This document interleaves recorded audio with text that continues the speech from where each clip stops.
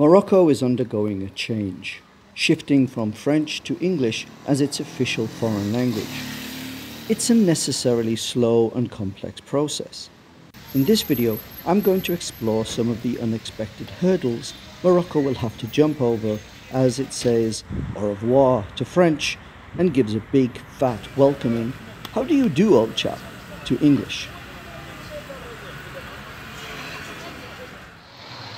In 2022, wherever you look in Morocco, there is French. It's so obvious, it's almost invisible. People just don't notice that it's all around them.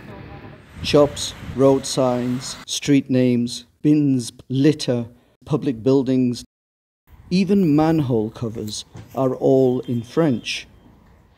It's going to take some time to remove evidence of Morocco's colonial past, and it isn't going to be easy. Yet we already see some evidence of that change. Morocco has seen a recent increase in the number of English-speaking private schools, with more to follow. In 2022, Morocco opened its first STEM school, with English not just as one of its core subjects, but as a fundamental aspect of its educational structure. Also in 2022, Morocco announced a B1 level of English as a requirement to graduate in any subject from a Moroccan university. Education has a huge role to play in the installation of English throughout the country. But education, and by extension the government, can only do so much. Commerce and industry need to get on board with changes too.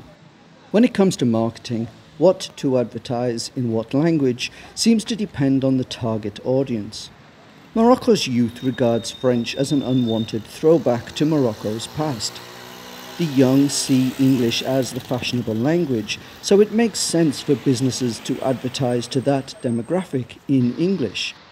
This is why Morocco is seeing an increase in the use of English in its marketing of fast food and technology, the mainstay of consumerism of Moroccan's youth.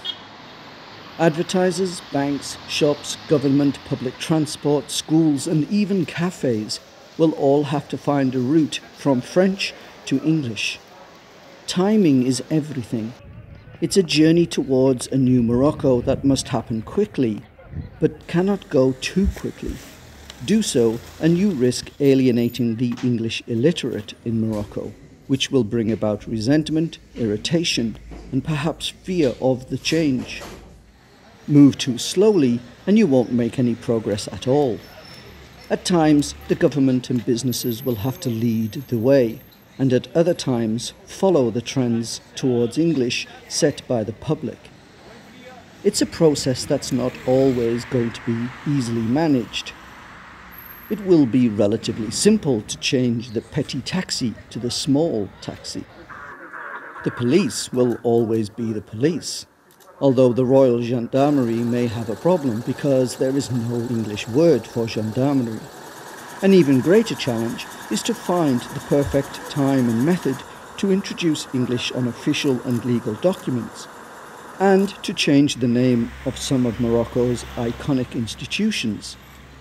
How long will it take for Post-Maroc to become the Royal Mail?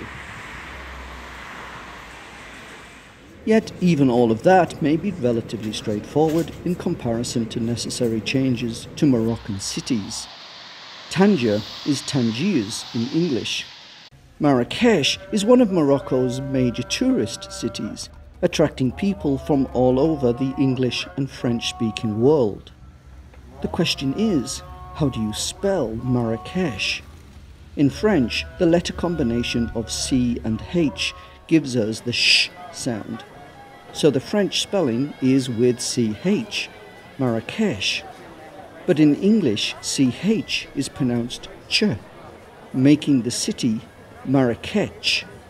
So in English, the city is spelled with SH. But it isn't just city names. The spelling of some boys' names will change.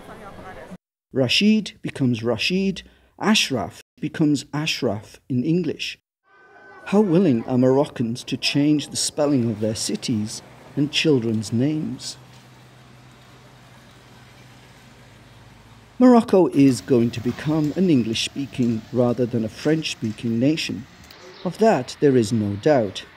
There is too much desire from Moroccans, particularly young and business entrepreneurs, for things to stay the same. That change is not going to be straightforward, but change never is.